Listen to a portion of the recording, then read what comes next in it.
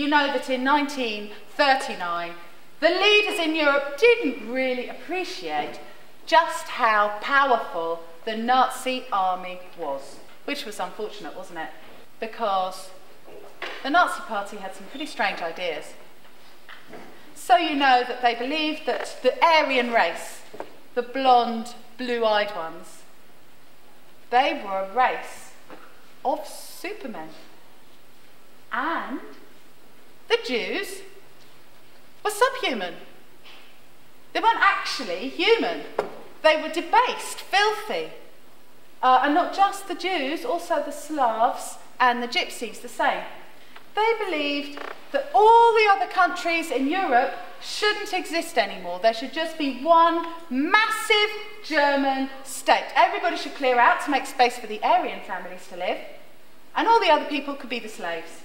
The Polish people are great patriots. They love their country. They don't want it to become part of Germany, and so they fight valiantly with everything they've got. Didn't make any difference. They were no match for the might of the Nazi army, and in a few short days, they were forced to surrender.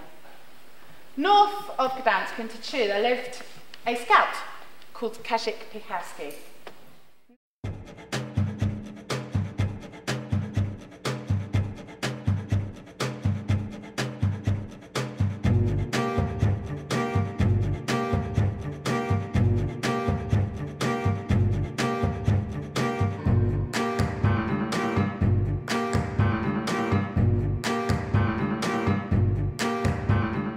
I think what the story shows is that you should never give up on what you believe in.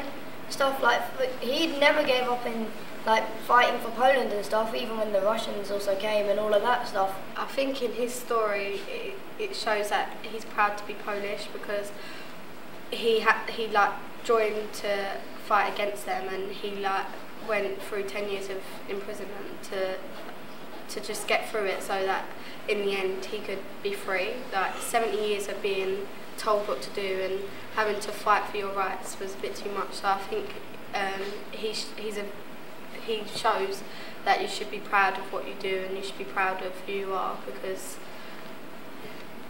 that's really important in life. Yeah, thank you very much. As you gave an impression that Polish people were like patriotic and wanted to show that their country were they didn't need anyone to control them, and that they didn't need the Germans, and that they thought they could fight them off.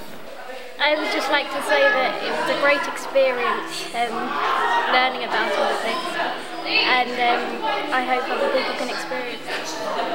I just wanted to say thanks to him for sharing his story. It was actually a privilege to know his story, and that people actually had the guts to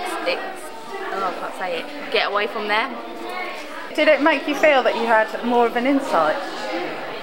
An insight in the Holocaust, and an insight in just how people remember things. He's such a strong character, and to go through the whole Holocaust, and then to come out of that, and even to go through 10 years of imprisonment, through the Soviet Union, through that, and still be the character that he is today, and to still be the person that he is today, and not change and not let that plague him, and still drive forward, is something that not many people that anybody knows can go through and come out of that unscathed. And he's just such an inspiration to not just young people, old people, everyone, and just we look up to him.